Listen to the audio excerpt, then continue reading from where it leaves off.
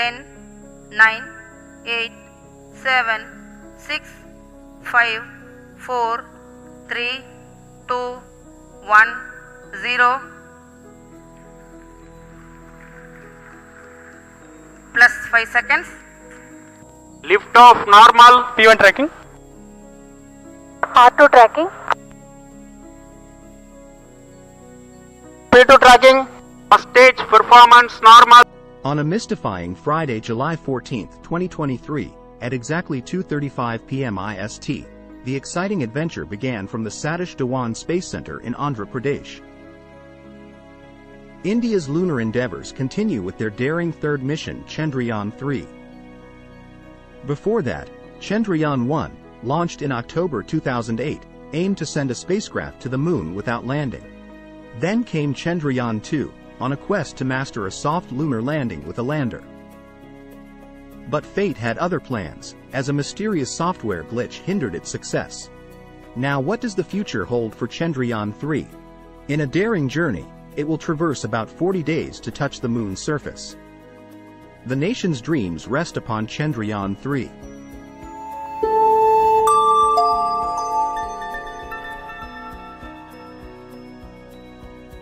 The journey began with Chandrayaan-1, India's inaugural moon mission, which aimed to send a spacecraft to orbit the moon but not land on it. On October 22, 2008, an Indian PSLV rocket launched Chandrayaan-1 into Earth's orbit. After a series of precise maneuvers, Chandrayaan-1 successfully entered the moon's orbit on November 8 of that year. Over the next 4 days, it fired its engines multiple times to achieve a circular orbit at a distance of 100 kilometers, 62 miles, from the moon's surface. This allowed it to closely study the lunar terrain using its 11 instruments, including instruments provided by NASA and European space agencies. Despite losing communication with the orbiter on August 29, 2009, the mission achieved its key objectives, including the discovery of water on the moon. Chandrayaan-2, India's second mission to the moon, was a continuation of the Chandrayaan-1 mission, which helped confirm the presence of water, hydroxyl, on the moon in 2009. Launched from the Satish Dhawan Space Centre in Sriharikota, India, aboard a geosynchronous satellite launch vehicle, GSLV, rocket on July 22, 2019, Chandrayaan-2 successfully entered lunar orbit on August 19.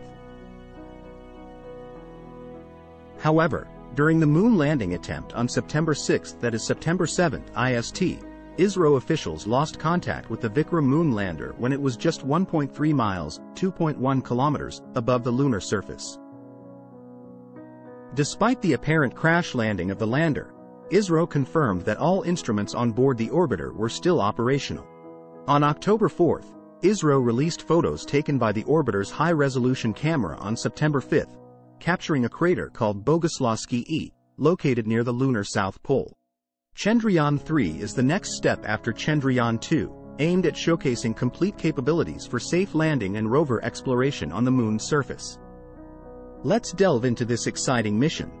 Chandrayaan-3 is India's third moon mission, led by ISRO, with the objective of landing a lander and rover on the moon's surface for about 14 Earth days or 1 lunar day. The lightweight rover, weighing 26 kilograms, 57 pounds, will travel to the moon inside the lander and carry scientific instruments to explore the lunar surface. The Chandrayaan-3 lander and rover share a similar design with those from Chandrayaan-2 mission. Learning from the challenges faced during the Vikram lander's mission, ISRO has upgraded the lander software and conducted extensive tests to ensure Chandrayaan-3's success. Unlike Chandrayaan-2, this mission doesn't include an orbiter. However, the propulsion module carrying the lander has a science instrument that will study Earth as if it were an exoplanet, offering valuable data for future exoplanet research. Achieving a successful landing on the moon is an incredibly challenging feat for any space program. The moon's unforgiving terrain and low-gravity environment pose significant obstacles to overcome. Throughout history, numerous attempts by various space agencies have encountered setbacks and failures in their pursuit of lunar landings. However, these challenges have not deterred the determination of scientists and engineers worldwide, who continue to strive for the successful exploration of Earth's celestial neighbor. Chandrayaan-3's mission represents India's resolute commitment to unraveling the mysteries of the moon and pushing the boundaries of space exploration. On the sunny afternoon at the Sriharikota launch station, the spectacular Chandrayaan-3 mission embarked on its journey on Friday, July 14, 2023.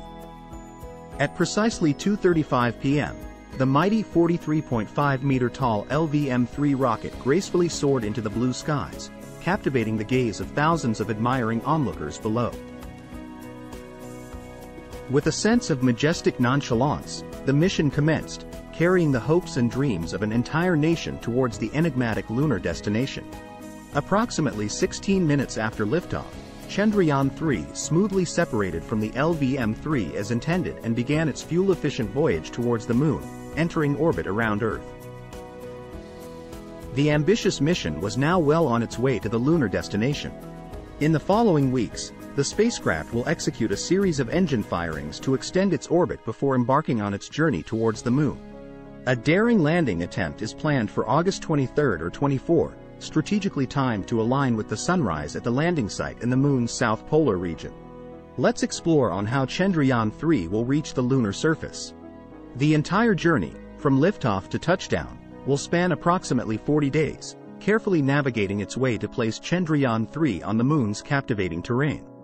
The mission set off with a launch using India's powerful LVM-3 rocket, a heavy-lift vehicle capable of placing around 8 metric tons into low Earth orbit. For comparison, the SpaceX Falcon 9 rocket can lift nearly 23 metric tons to low Earth orbit. The LVM-3 will position the spacecraft and its attached propulsion module into an elongated Earth orbit, reaching a high point of approximately 36,500 kilometers, 22,700 miles, above the planet. The propulsion module will then raise its orbit multiple times before transitioning into lunar orbit. Upon reaching the Moon, the propulsion module will gradually lower Chandrayaan-3 until it achieves a circular orbit at a distance of 100 kilometers, 62 miles, above the lunar surface. After this, the two vehicles will part ways, allowing the lander to descend and safely touch down in the Moon's south polar region. At the moment of contact, the lander's vertical speed should be less than 2 meters per second, while its horizontal speed will be around 0.5 meters per second, equivalent to 6.5 and 1.6 feet per second, respectively. Once Chandrayaan-3 successfully lands on the lunar surface, it will achieve a remarkable feat for ISRO. India will join an elite club of nations, standing with the United States, Russia and China that have accomplished spacecraft landing on other celestial bodies. Beyond this significant milestone, Chandrayaan-3 aims to showcase advanced technologies and conduct valuable scientific experiments. Once Chandrayaan-3 lands on the lunar surface, a side panel of the lander will open, revealing a ramp for the rover to descend. The rover will then drive down the ramp and embark on its exciting journey of exploring the lunar environment. The rover's exploration will provide valuable data on the Moon's geology, while in situ experiments will deepen our understanding of its composition and history. After landing, the solar-powered lander and rover will have approximately 2 weeks to study and analyze their lunar surroundings. Communication between the rover and Earth will be facilitated through the lander, and in case of any communication issues, the Chandrayaan-2 orbiter can act as a backup communication relay, as per ISRO's plan. Chandrayaan-3 is part of the global excitement surrounding lunar exploration, especially at the Moon's south pole. Many countries, including the US, China, and others, have ambitious plans for missions to this region due to its valuable water ice and potential resources for future human presence. With a budget of $73 million, 6 billion rupees, this ambitious homegrown mission showcases India's commitment to cost-effective space exploration. As countries compete to establish a lasting presence on the Moon, Chandrayaan-3's success could significantly boost India's growing space aspirations. In preparation for future lunar missions, ISRO has set up a simulated lunar soil facility under the Chandrayaan program, facilitating hardware testing.